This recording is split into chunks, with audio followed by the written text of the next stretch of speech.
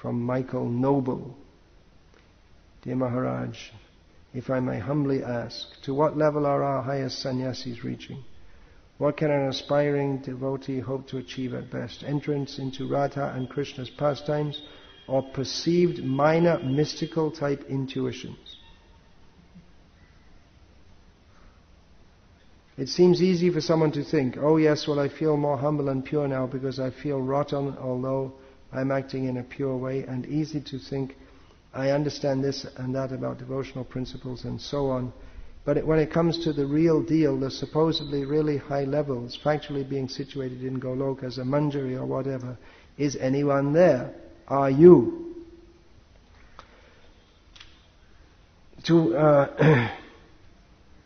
Well, you can give yesterday's lecture. You can ask him to listen to yesterday's lecture. There's no pole vaulting into the Rasa Leela. You have to go step by step. What level are our highest sannyasis reaching? Well, if they were on the highest level, they wouldn't say so anyway. Srila Prabhupada never said, I'm a manjari or whatever. Again, you have to see by the symptoms. Am I there in Golok Vrindavan? No, I'm right down here. But Om Tad Vishnu Paramam Padam Sada Pashyanti Suryo. We're looking up at the Spirit, or we're holding on to Srila Prabhupada. So, I've spoken about this several times. Even if you get the super best, highest, someone who's fainting in Gopi Bhav at any minute. Actually, if you see someone fainting in Gopi Bhav, I'd run away from them as fast as you can. But even if you do get some, but still he's going to tell you the same thing. Rise early in the morning, chant 16 rounds minimum, study Prabhupada's books. It's going to be the same thing if he's actually your well-wisher and actually teaching you properly.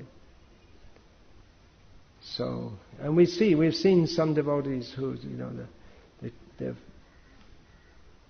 posed themselves at least as being on the highest level, rasik and this and that.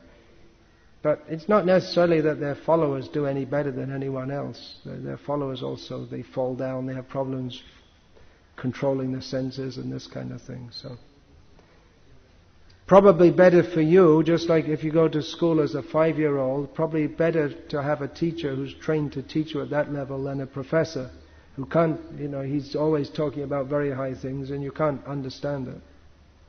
The problem is that people often think they do understand it, but it's as you say, minor mystical type intuitions. Follow Srila Prabhupada. If you have faith in Srila Prabhupada, follow his example. Follow the example of those who are doing that and instructing others appropriately to their level. That's, as you've asked my advice, that's it. You can take it or leave it, as you like.